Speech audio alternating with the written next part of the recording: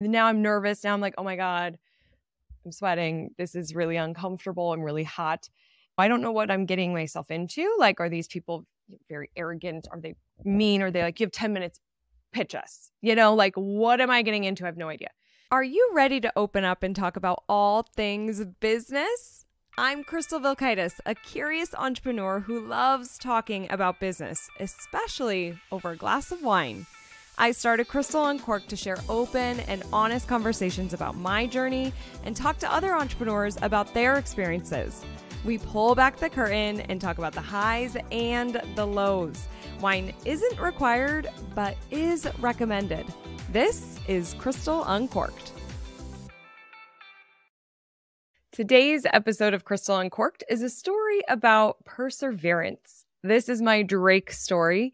This is a story that I bet so many people can relate to because so many times over the past 11 plus years of owning this business, of owning Crystal Media, there have been so many meetings and partnerships and clients that have initially created this feeling of and this hopefulness of, oh, this is it. We made it. This is the tipping point. This is big. And then things don't happen. And so that's why this is a story about perseverance, because even though it doesn't happen, you just keep going and you keep going and you keep going. So, but this is a weird story in a way. Never did I think that I would be meeting with Drake's people, but I did. I think the year was 2016-ish. And one of our clients was friends with Drake's manager and did some business with them. And he introduced me to them because Drake has a whiskey called Virginia Black, and they were just looking to grow awareness for it. And so obviously social media can be a really great way to do that. I was in contact with the manager and then the other co-owner of Virginia Black and reached out. They responded. I lived in Southern California during this time, and they invited me up to LA to do a sit-down meeting. I'm like, oh my God, this is so crazy. I'm going to go meet with Drake's people, like feeling totally out of my element. There was so much like imposter syndrome. Why would they work with me? I'm so small. I'm sure they have a big budget. Like, why wouldn't they hire a really big ads agency? They've got to know people. Like, this is just so crazy. But you know what? Just go, just show up. And so I'll never forget, the meeting was on a Friday. And I had the hardest time picking out something to wear. This is like an ongoing problem for me. It's gotten a lot better since I found my favorite boutique, Pilar, here in Northern Colorado. But I just have always really struggled with getting dressed. And a big part of that, in just all transparency, is this fear of what people will think of me and wanting them to like me and wanting them to think that I look great. And I can lose my own style in dressing for other people and trying to please other people. And so it makes it really challenging to get dressed because you feel like you don't like any of your clothes and you just don't know what you're getting into and you lose yourself. So I picked this outfit. Now, the outfit is important because it is a part of the story. During this time, I can't really remember what month it was because I'm in Southern California. The weather's always beautiful. It was upper 70s, sunny, like it always is. So I ended up picking like this white tank with tight jeans and brown boots that had a heel and a black cardigan. And I felt like it just looked good and I felt comfortable in it. But the cardigan was like a long, like draper kind of cardigan thing, long sleeve. Okay, I'm driving. I'm headed. It's a 2.5 hour drive and just headed there. I'm like so nervous. And this is a perfect example of doing it afraid because, like I said, I had all this imposter syndrome and why would they hire me and why not a bigger agency and can we even do this? But the flip side of that is go in to the meeting and be curious, ask questions. One thing that I always believe in is teaching and adding value. One of my favorite books is called The Go-Giver. I've talked about it on the show before. And so at the very least, I'm spending my time and I'm going to show up. And if I could teach them something, if I could give them some ideas, if I could be of service, even if they don't hire me, then I feel good about that because I never want to waste anybody's time. And I always just like helping and adding value through education. And so, I kept just reminding myself of that, be open-minded, be curious, listen, because sometimes you could get in your head and you're not listening to what people are saying because you're so nervous. And so I just had to keep reminding myself, like, okay, listen, you've got this. You've been doing this for many years. Like, you've got this. I did a ton of research. I went into this really understanding what ads we would run, our limitations because it's alcohol, what they're currently doing, all the opportunities that were available. So that definitely helps ease the nerves, like as much as you can be prepared. I'm meeting with Drake's people. So I get to LA and I don't know LA at all. And I am having the hardest time finding a place to park. And unfortunately, I'm somebody who I don't leave myself a lot of time when I'm going places. So I'm like, it's getting really close to our meeting time. It's very close to me being late. I don't want to be late for this meeting. I never want to be late for any meeting, but that's adding this added stress. I don't know where to park. I'm doing loops around the neighborhood. And finally, I find a library that's got like a free parking garage. I go up there, it's second floor. I have to walk all the way through this parking garage, go down all the stairs because the elevator was taking forever. I'm in these boots. I'm in this cardigan. I'm in these tight pants. I'm carrying my purse and my laptop bag. And I am sweating. I am so hot. I have to walk 2 more blocks in the pure sunshine. And then I reach this nightclub on the corner of whatever streets I'm on. And that's where we're meeting. If I remember this correctly, the co-owner of Virginia Black, he like owned this nightclub. And so I go in and it's like, it's dark, they're not open yet. And I'm like, hello. So again, sweating, like I'm out of breath. I'm nervous. Now I'm like, oh my God, I'm sweating. This is really uncomfortable. I'm really hot. And we sit down. They're super nice. I don't know what I'm getting myself into. Like, are these people very arrogant? Are they mean? Are they like, you have 10 minutes, pitch us? Like, what am I getting into? I have no idea. Super nice, very welcoming, didn't rush at all. I feel like we were there for 45 minutes to an hour. It was good conversation, but it was funny because it was the co-owner and then Drake's manager. And there would be like these side talks as we were meeting. And there was one side talk about Rihanna. And I'm sitting there being like, what is life? Like, why? I am in a room with Drake's manager and business partner. And they're talking about Rihanna and Drake might be my client. And then all of a sudden the doubt. And then it's, oh my God, can we do this? Oh my God, they're going to see right through you. I can't tell you all the things that were going through my head. But I do feel like I did a good job of listening. I felt like I added a lot of value. I felt like we connected. That's another thing that's really important to me when I'm working with somebody is I want to connect. I don't want to say yes to every single business deal. If we're out of alignment with like how we do business or how we treat people or how we respond to things, it's not worth it to me. I just really believe in mutual trust and respect. And they were great. I was like, I could totally see us doing this and this would be awesome. And so I was like, okay, I got all the information. I'll send you a proposal. And I left and they sent me home with a bottle of Virginia Black, which is great because I got to try it. So I drive home 2.5 hours home on a Friday. And I'm just like feeling really great. Like I talk about these made it moments on Crystal and Cork. That kind of felt like a made it moment. You delivered, you connected. This is very possible for you. It's so easy to like see what everybody else is doing and sometimes feel like, oh, that'll never be me. We'll never be on that level. And at least I've thought that way before. I can't be alone in thinking that way.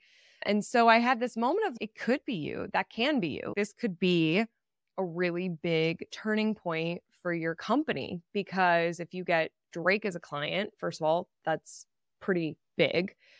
And then ideally you're generating really great results and showing we built the brand by this much and brought in this revenue and like just a really good partner to them. And so then you're in high demand and then it's easier from there.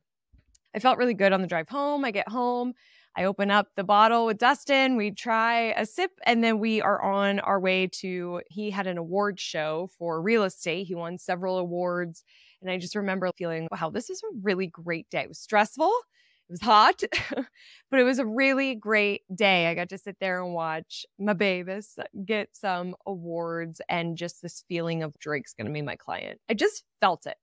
I send the proposal, I do some follow up, and I'm following up, and they seemed pretty ready to go. So I was sort of feeling a little like, oh, this is kind of delaying. This isn't going to happen. But I just kept following up. And then he's, hey, can you jump on a call? And I was in Vegas for Super Zoo. And I'm like, yeah, I'm just in my room doing work. And so we jump on a call and he's, we love the proposal. We want to move forward. This all sounds great. Like, it was so easy. I'm just like, great. I'll send you what I need to get started. And we're really looking forward to working with you. And I call Pauline, and because she would be the account manager. And I'm just like, oh my gosh, this is crazy. So I remember I felt like I can't just sit in my hotel room after I just got Drake as a client.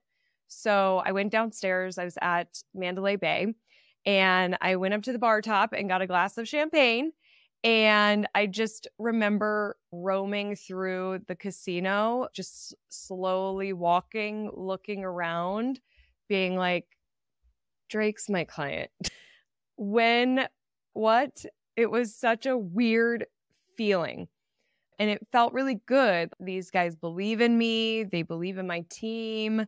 We have such a big opportunity. It felt really scary too. Don't fuck this up, right? It felt really scary. But I've heard this so many times, do the things that make you afraid, like that pushes you. That's where growth comes from. So I was feeling like this is definitely the right decision for us to take this client on and to move forward. And so I just was like in this daze. I view it back of me just walking like in slow-mo, but everything's going like fast around me, but I'm just slow-mo with my champagne. And it was anticlimactic because I'm just by myself having a glass of free champagne in Vegas, being like, cheers, you just got Drake. Here's the deal. After that, I didn't hear from them again. I emailed and I basically was ghosted. I don't know, maybe they went a different direction, they found somebody else, but I just did not hear back from them. And it was strange. And it was like, okay, why? That's fine. This happens a lot. Trust me, this happens a lot where people say yes and then they just don't talk to you, or they're like, actually, no, I thought about it. No. But I was just surprised. And then the disappointment came in. And then also there was relief because it was a lot of pressure. It was scary. And then I just did move on. It was just like, okay, that's not meant to be. And that is something that I feel grateful for, that I have that perspective. I really do feel like things don't happen because they're not meant to be, or it's not the right time, or just not the right situation. I really do trust the universe and my gut and what is going to happen for us. And there was a little bit of that letdown. And it is a story of of perseverance, because like I said at the beginning of this episode, so many times I've had that. Yes, I remember we signed on a partner in 2014. And this partner, I was like doing the math and how many clients they work with and how many we could serve and how they're going to help sell for us. And they had a team of 10 salespeople. And I'm just like, this is a no-brainer. Like, this is a perfect partnership. And I have the whole spreadsheet of getting us to $1 million in sales with this one partnership fairly quick, like within a year, easily within a year. And I remember I went upstairs to Dustin's office and I was like, I just sold $1 million. I like knew it. I was like, I did it. It happened. And I just knew it. No, that partnership maybe generated, it was still a decent partnership, but I don't even know if it generated $100,000, maybe about 50,000. And I'm grateful for that for sure. But it's just like one of those situations where you get into it and there's a lot of like excitement from both ends. But then I always hold up my end. If this is what we're going to do and we're going to deliver and we're going to deliver, we're going to act on it. And that's not always the case. You don't always get that in return. People aren't as excited, or they're like, oh, it's harder to implement, or, oh, it's going to take time. We don't want to spend the time. Never mind. Or let's just do the bare minimum. Sure, we'll send some emails instead of having the team call these people and like really work it. I've been through that so many times. And the feeling of, ooh, hopes up, and then nope, never mind.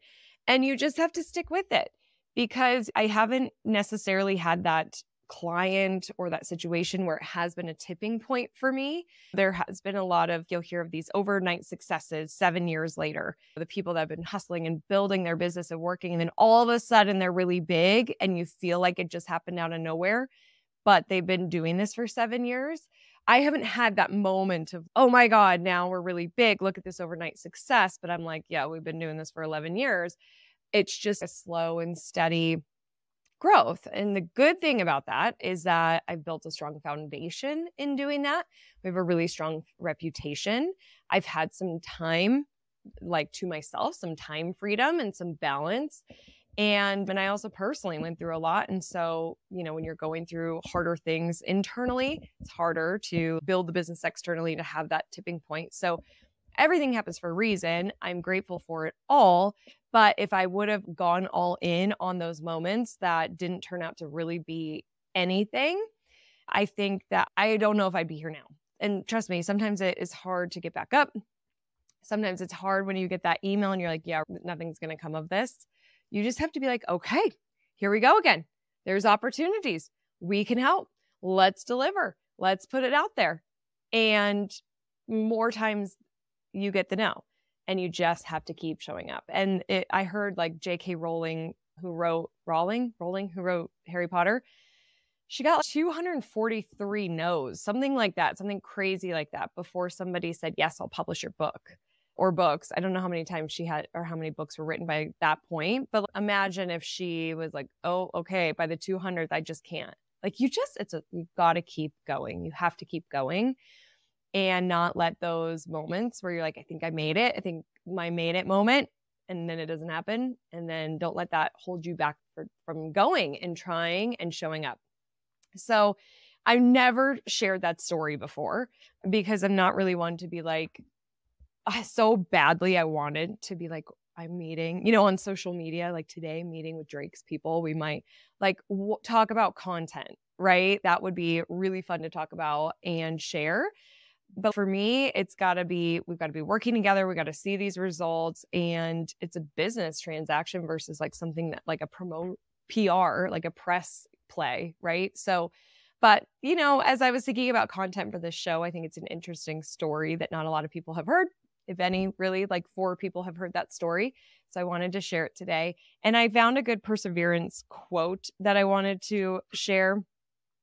The only guarantee for failure is to stop trying, by John C. Maxwell. And I couldn't agree with this more. You can't stop trying.